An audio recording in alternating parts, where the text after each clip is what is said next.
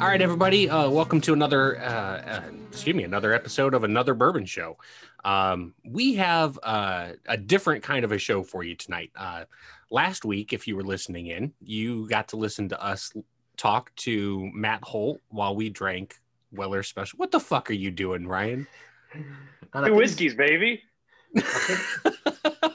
Seems like I don't know. I would think somebody from Chicago would be a little more street savvy than that, because that was a hate symbol. For all the audio listeners, just know that Ryan just did a hate symbol. Okay. Is that the new QAnon symbol? I don't know. Why don't you tell us, Ryan? Why don't you tell us? Yeah, you should tell us. Yeah, I got to head down to the state capitol soon. If there was one thing I could wish, like historically speaking, it's that somebody would have kidnapped you, Ryan. That would. Speaking of QAnon, that would have been. Oh shit! So in any case, we've got a different kind of a show for you tonight. Last week you listened to us while we were drinking Weller Special Reserve. The week before that, we were drinking Maker's 46 with Milton Patch. Actually, there's a Sazerac Rye in there somewhere, but doesn't matter. Okay. Yeah. Recently, you've listened to us drink those two bourbons. And during one of the episodes, and probably previous episodes too, I've talked about doing blind tastings. And we thought it was the perfect time to do a blind tasting of these two right here. Maker's Mark 46 and Weller Special Reserve. They both use broadly, generally the same mash bill as far as we know. They're about 4 points difference in proof. Weller SR being 90, Maker's 46 being 94. They're both wheated. They both have the same historical ties to Weller Stitzel distillery. They come from that same vein. Big difference here is that this one is almost impossible to find. It's supposed to be about $25, and when you do see it on the shelf, it's normally going to be upwards of $40 if you can even find it. On the other hand, this one has a SRP of about $40, but you can find it all day, every day at that price, and oftentimes less. On this episode, you heard Ryan got his for like $32. I got mine for like $38. So we thought it would be a great time to do a blind tasting. So our spouses, well, Ryan's spouse and my spouse poured ours for us. Steven's girlfriend poured his for him. We've got one labeled A and one labeled B. So here's how we should do it. We should nose A, nose B, and then talk about that, and then taste each of them, and then talk about that, and then we'll drink, and then we'll talk about it throughout the night, and then at the end, we'll figure out which one is which, okay? Sounds good. All right. As you can see, listeners, or here, we have a solid plan. All right, so we're going to start off with A. And my wife doesn't seem to think I'm going to like A as much as I'm going to like B. She gave me a much heavier pour for B than A. I got about the same amount, pretty much. B looks like a little bit heavier, maybe. Yeah, a little bit. It could very well be that Jesse messed up and this is the exact same whiskey twice. I mean, we'll find out later, I guess. Ryan, it looks like Mahin poured like exactly the same amount in each of those. Yeah, she did. Yeah, it's pretty even. That's a good subservient Muslim woman. Jesse says no, that was not the case. Although she did ask me, she didn't understand fully from the start, because she was like, "What's the third one?" Like, there isn't one, so we're not on the same page already. First of all. It's an A and a B. There's no C. Oh, Dan, I was at one of my stores. I won't say which one, but it's the one that takes in a bunch of deals. And They had regular makers 375s for $9.99. What? Yeah. Is that insane? I was looking at it. I was like, oh God. That's ridiculous. Yeah. So how many did you buy? How many cases? No, I'm just kidding. I haven't bought any yet. All right. So I prefer the nose on A for sure. It's kind of nutty, I feel like. Yeah, or maybe just because I'm that? comparing them both. I don't know. Maybe it's not though. I'm just psyching myself out. I definitely prefer the nose on A as well. Yeah. Right. Nose on B is very light, actually. Yeah. Nose on B is light, but like more alcohol, right? Like more of a ethanol to it. Not as much of a. It's not as appealing for sure. Yeah, they both have a nice smoothness to them, but far less alcohol burn from A for me. And the nose on A gives me a pretty good idea of which one is which.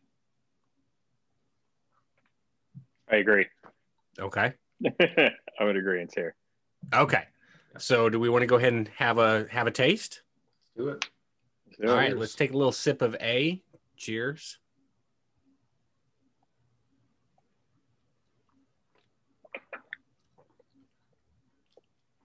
Oh, that 100% confirms to me what A is. A's got a really great flavor, very smooth. Nice little hug in my tummy, but no sting. A lot of flavor. What'd you guys think of A? It was okay. Yeah. You son of a bitch. You're just trying to make sure that you pick the one that you claim you were going to pick. Usually we wait to the end of the episode, but I'm gonna go ahead and do it right now. I think Ryan's the MVP of this episode. The MVP? Yeah. Ryan did a great job with this episode. He was the winner of this podcast for sure tonight. Sweet. Thanks, Steven.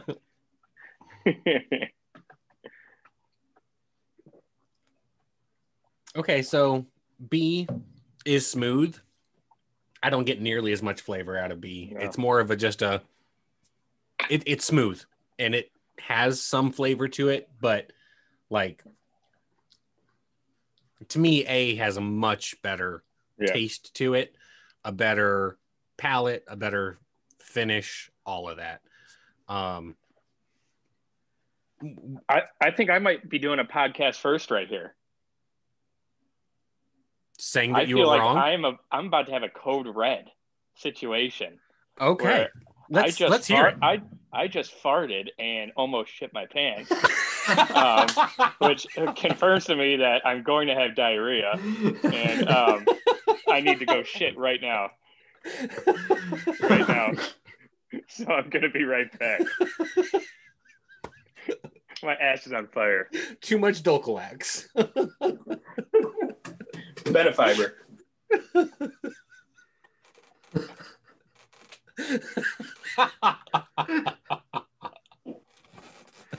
I thought it was going to be about the whiskey. I did too. Silly me. I for sure thought he was about to say, "Hey, I'm wrong. I'm pretty sure I know what A is, and A does taste much better." Yeah. No, just almost shit myself. Just a wet fart.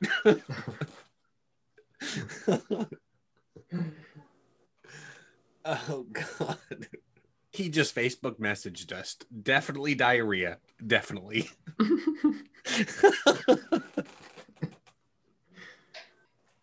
Oh, there he is. Here he is. Well, that first one gave me diarrhea, so you know who's going to win this poll.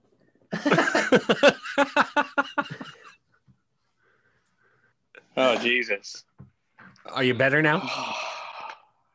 Papa's all better. You know, we really, really thought you were about to make some sort of an announcement about the bourbon. That's where we thought you were going with that. I know. I said it's going to be a first for the show. Yeah. Yeah, and it was a code red. I mean, it's really our fault when you think about it, Dan, that we thought Ryan was going to add something to the podcast in some way. We should for sure know by now, right? We should know better.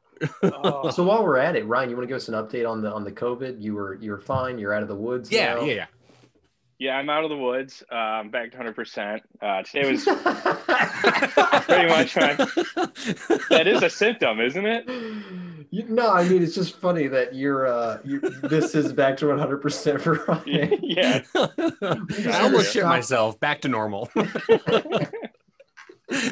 When I had COVID, I was shitting myself. So this is an improvement. Yeah, it's I'm definitely not going to eat Wendy's for a while. I can tell you that. What'd you get? Just like a double cheeseburger and fries. But the burger tasted weird. I remember eating it and being like, man, this tastes weird. Like, it's not as good as it usually is. But let me go ahead and have another bite. And let me finish every bit of it. I was hungry. Actually, I didn't finish. I finished about like 2/3 of it, and then I threw the rest away. You're the guy that eats there the day before the E. coli outbreak, and that's how we all know about it. Yeah. Cheers to me. Don't eat the chili tomorrow. That's the message for everybody that's potentially eating Wendy's in the Chicagoland area. Hopefully we don't lose Wendy's as a sponsor. Oh, yeah. Yeah, that's a real possibility, us getting a sponsor. implying we had one to begin with. Yeah, exactly. I wouldn't want to lose them. Hey, but now we can at least blame someone. If Ryan, we can blame you now. So you're a fall guy. All right, that sounds good. Yeah, man, A is just like, I feel like I expected this was gonna be close, but I feel like A, whatever A is, I'm guessing A is Weller. That's my guess. Really? My guess is Weller Special Reserve is A. Okay. And I think it is wildly better. So if I'm wrong, that'd be great content because I expected to like Weller more. Yeah. And I expect that, but I still expect it to be close regardless. I didn't think that I was like, I think I might have even said in one of those other podcasts that like, I didn't rate either one that highly. And I said that I think that it was within the range that on any given night I could choose one or the other. And now here I am tonight and I'm thinking that it's not even close. One of them is significantly better than the other one, correct? Correct. A is significantly superior to B in my opinion, just because it's much smoother. I think it has a better nose and palate. Mm-hmm. The finish on B is pretty harsh, honestly. In comparison, yeah, it's still both of them are still good. I would drink either one of these, but I think that I honestly, if I had B blind with a lot of the bourbons I've got on my shelf right now, I think I would pick the other thing. It's just not really standing out to me that much. It's like there's nothing like really bringing you back to it. A is all the notes I would want in a bourbon, basically. Yeah. What about you, Ryan? How do you feel?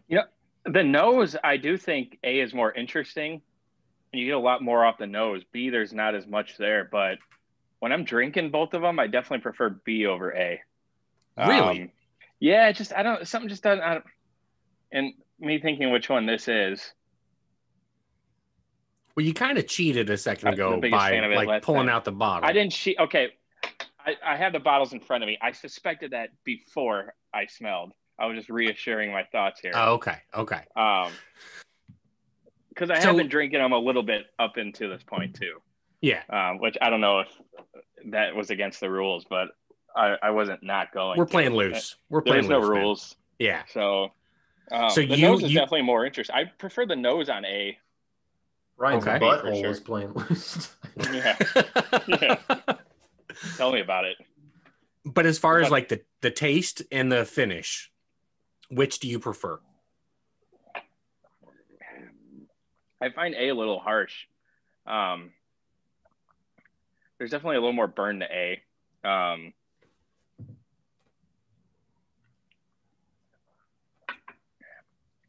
B, I just get a little more vanilla and caramel. It's just smoother to me on the taste. But it's weird because when we did the first review of one of these, I definitely like it more now than I did. But still the finish on A, just not really there for me. Okay. Maybe I need to drink it more, but I drank a lot more of the other one and I seem to like that a little more. Okay. Well, I am completely with Steven on this one. I don't think that the two of them are even close. I think that A is far better in every aspect: nose, taste, finish. I think that A has. I think that A is more complex. I think it hits on more of the flavor profiles that I tend to enjoy. I feel that A has a much better finish, though not as long as B. B has a longer finish, but I don't enjoy the finish on B nearly as much as I do A. And I would take, like, to me, whichever one A is, it's worth money, right? Like whichever one is, I highly suspect that A is the Maker's Mark 46. I'm almost 100% confident that A is Maker's 46. I'm right there with you the whole way. And I just confirmed that. I don't know if you guys can see it, but A is the Maker's, B is the Weller. I figured, why would we sit here and try to figure it out the rest of the night? Yeah, A's Maker's Mark 46, and I find it to be worth every bit of $15 more in SRP than the Weller SR. So, Steven? Very surprised. Are you? I am. You really thought you'd like the Weller SR better? Yeah, but again, I thought it would be like close. I didn't like. I'm not like a huge like Weller SR fanboy or anything, but I really, because I remembered like being kind of like so on the Maker's 46, and now side by side, and I remembered liking like Weller Special Reserve more, but not. I didn't have them. I had them a couple weeks apart. Yeah. So now having them together on the same night back to back, it's not even close to me. Maker's 46 blows it out of the water. And again, as I said before, I'll say again, A is like everything I'm looking for in a bourbon, basically. B, it just seems like the only thing I'm picking up now, I'd be curious to go back and like listen to my thoughts on Weller Special Reserve the first time, because now it's almost like I just get like a faint molasses and it's gone or something. And then with Maker's 46, I feel like there's a lot to talk about with it in terms of like everything I pick up from start to finish. You're talking about the complexity of it, right? Yeah. It's almost like with B, it's a very vapid experience in comparison. Yeah, B is. I mean, don't get me wrong. B is not like it's bad. Yeah, it's not a bad pour in any way, shape, or form.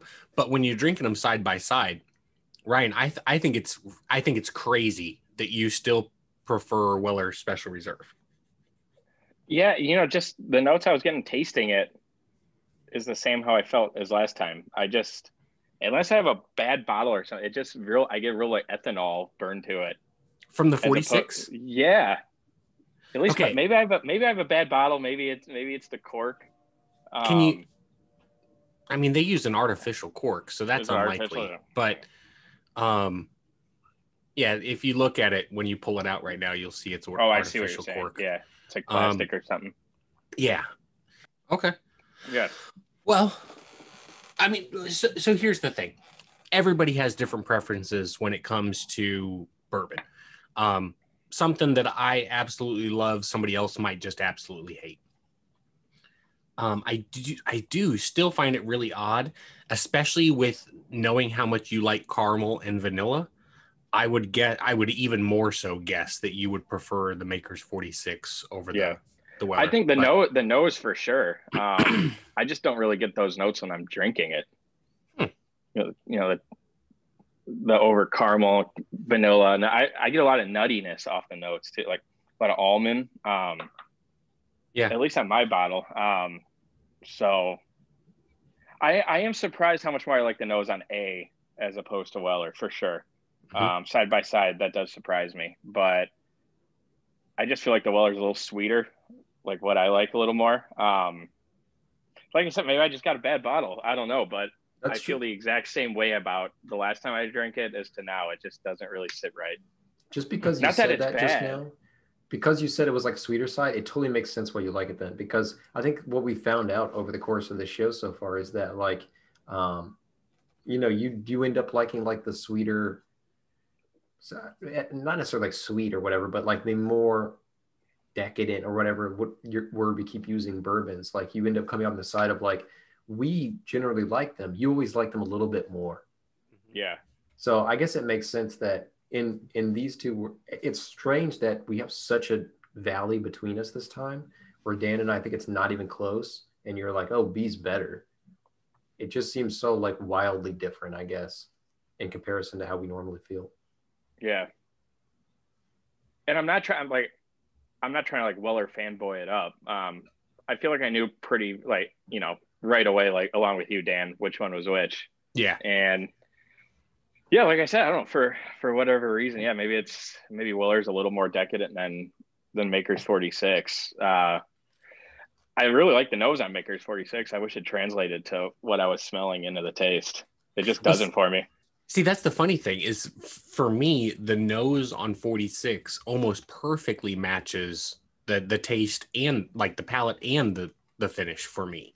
Like the nose, like I know that the first time I talked a lot about like buttered popcorn, but tonight I'm getting like, and it's probably because of the comparison side by side, I'm getting a whole lot more like caramel popcorn from the 46.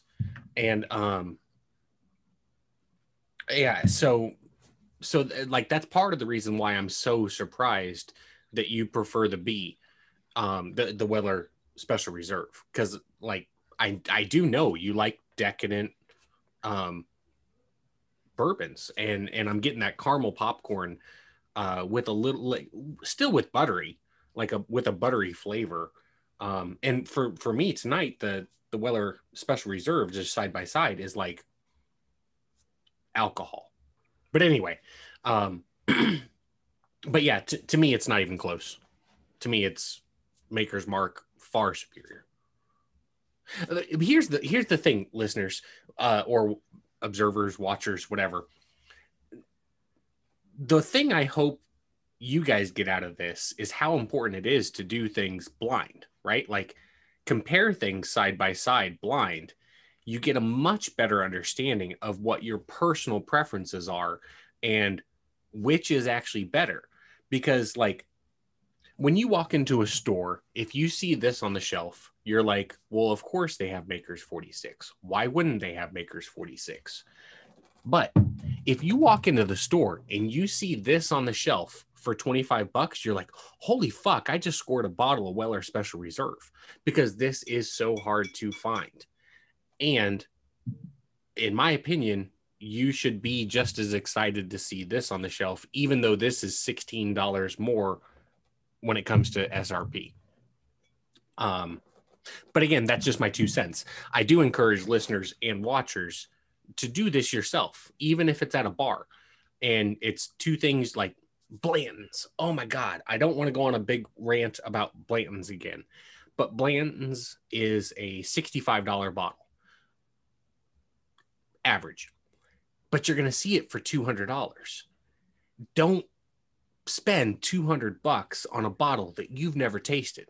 Go to a bar and say, okay, I want to try a $13 glass of your Blanton's and something that you already know you like, and tell that bartender, and I want to taste them blind, and take them and do exactly what we just did and see how that Blanton's compares to that thing that you have is readily available to you and much less expensive, and see, does it compare?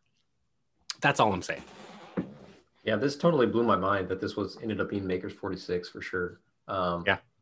And something about you, like I know you had mentioned it before, but you just saying the caramel popcorn now, I totally get that this time. I didn't really before, but I totally get it now. And again, I think it's just in comparison to having just another bourbon beside it. So I would even go a step further and say like that just doing this blind tasting and just having a different, I don't typically ever do this where I have a different bourbon side by side with another bourbon. So just doing bourbon flights, I think could be like really valuable if you're learning about bourbon, because I was able to pick up different things this time in the combination of just having it next to another one. And then you know, kind of talking about some of those notes. You know, one thing I did just before Christmas is I did a blind tasting of the entire Buffalo Trace Mash Bill 2 lineup. So it was a pour of Blanton's, Elmer T. Lee, Rock Hill Farms, and Hancock Reserve. And I did them blind. And the way those prices are supposed to work is Rock Hill Farms is supposed to be the most expensive, followed by Blanton's, followed by Hancock, followed by Elmer T. Lee. Elmer T. Lee is supposed to be a $40 bottle. Rock Hill Farms is supposed to be about a $75 or $80 bottle. Now, the hardest to find of all of them is Elmer T. Lee. The easiest to find is actually Blanton's. They make way more Blanton's than they do Elmer T. Lee, Hancock, or Rock Hill Farms. For me, Elmer T. Lee ended up being number one. No, excuse me. Rock Hill Farms, followed by Elmer T. Lee, followed by Blanton's, followed by Hancock Reserve.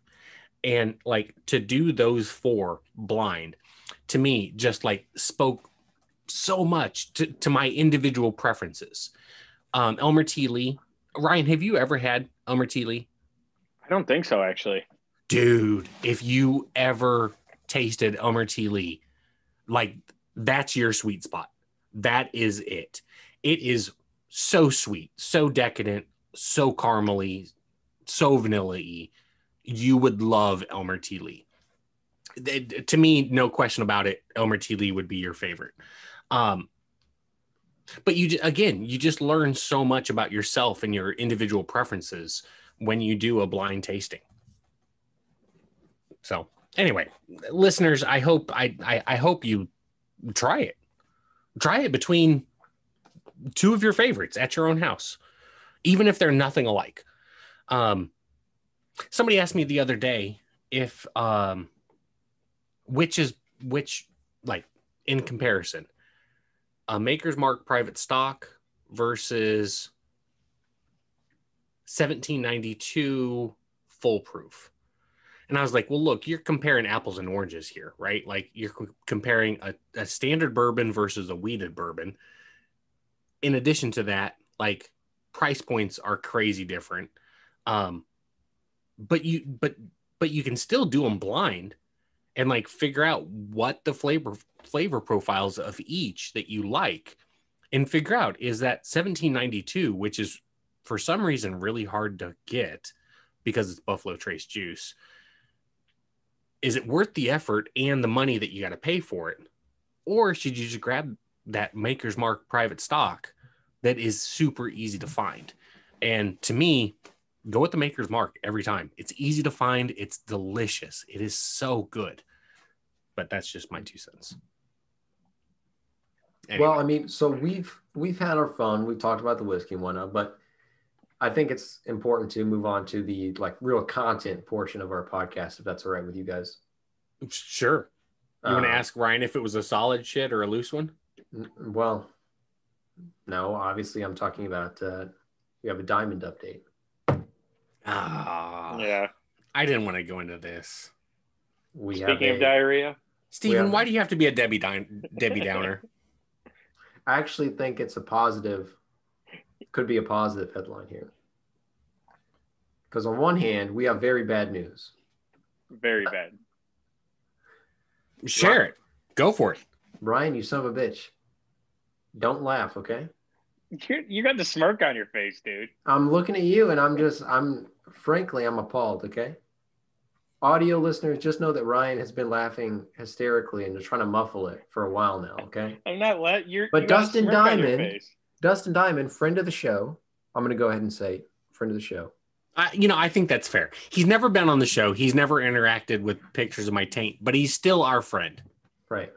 He we talked about last week, diagnosed with a mysterious illness. We now know it to be stage 4 cancer. Yep. Unfortunately. However, this is probably the reason why he hasn't had a chance to reach out to us. Exactly. So that's the positive note. The positive. He's not a dick. He's not a dick. Exactly. A lot of these people talking about like Dustin Diamond's definitely a dick. He's definitely, I know him. They just don't want to go. He just doesn't. He thinks he's too good for another bourbon show. That's right. No, that's not it. That's right. So the positive swing from all this is Dustin Diamond is going to get better. Hey guys, Steven here with a quick editor's note. Whoops. And when he does, he's going to finally be able to reply to us and be like, guys, I'm so glad I was able to beat that shit because I was trying to get back to you this whole time. Yep. And I'd love to be on your show. And what helped bourbon, me survive. What bourbon do you think he would want to do? I mean, low proof, right? Like his intestines are not doing well. So probably low proof. You know what? Here's the thing. He's a friend of the show. He's got medical needs. If he wants to drink orange juice, we'll drink fucking orange juice. That's true. Like, we do an orange juice. We do a Sunny D episode for sure. Why not? Hey, have you guys ever had what's it called? It's a Mexican orange juice. Topanga? No. A canna? Tampico. Have you ever had Tampico? I've seen it. That's good shit. Get some Tampico. Have you ever? We could drink Tampico with him. Have you ever had it blind with Tropicana just to see if you really liked it that much? I've not. No, I've not done an orange juice, a blind orange juice. That's a fair point, Steve. Listeners, go to a bar sometime. Tell them you want Tropicana and Tampico.